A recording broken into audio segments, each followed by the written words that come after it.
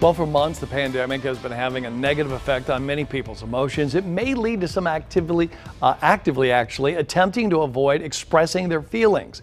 Eric Rittmeyer, mental toughness expert and veteran, joining me now. Good morning to you, Eric. Scott, good morning. Thanks for having me back again, buddy. Good to see you.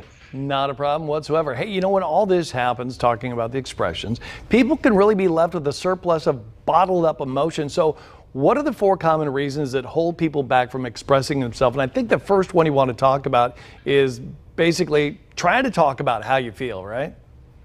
It is. See, the problem is we get no training on this, Scott. So we're raised, especially as boys, as men, we're raised to bottle up the emotion, don't express it. You know, boys can't cry. So we're not given any types of tools. We're not taught how to express the emotion. What do? We hold it in, we suppress it. It's like when we were kids and our parents would say, don't hold in your sneeze, your lungs are going to collapse. It's the same thing with emotions. We have to find a way to express it and not suppress it. Yeah, and you, being of all people, a tough Marine, you can do it. So anybody can do it, right? If I can, anyone can, right? Exactly. Exactly. Feeling alone in your mind, what is that all about? Yeah, we have this innate gut instinct. Whenever we feel something, if we're down, if we're upset, if we're sad, if we're depressed, we automatically feel like we're alone, like we're the only person experiencing this. That's a problem. So what we do is we bottle everything up. We're afraid to admit it. So we don't learn how to express it. And realistically, lots of people go through the same stuff. It's just we hold it in because we're afraid people are going to view us differently. Yeah, and speaking of fear, there's the fear of being weak. Some people do not have that and can express their emotions, but it's a big deal for a lot of people, Eric.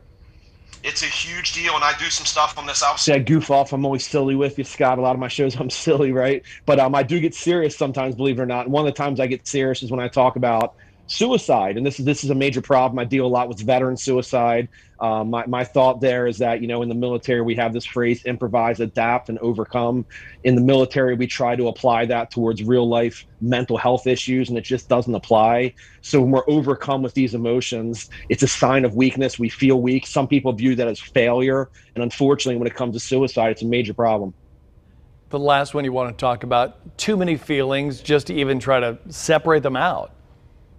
Yeah, it's this layering, you know, so it's like if any one thing happens to us, it's not that big of a deal, but it's the when it rains, it pours mentality. So we have one thing happen on top of another thing on top of another thing. Before you know it, we're just overcome. We're totally intoxicated in emotion to the point where we're just incapable of functioning. That's a major problem. So if we're able to compartmentalize, that's officially the biggest word in my language. If we can compartmentalize our emotions, we're able to separate each one and not allow them to bleed over into each other.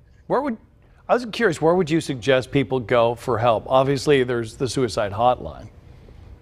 Yes, you know, and this is another sensitive topic. I get a lot of this, Scott. You know, I do a lot of television, a lot of media, and people are asking me for help.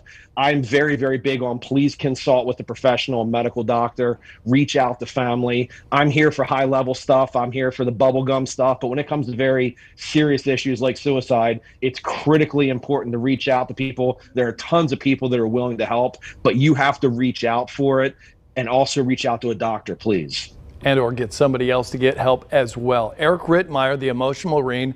Love your shirt, by the way, this morning. You're the man, Scott. Thanks for having me, buddy. Good to see you again. Not a problem. Eric Rittmeyer. Jess, over to you.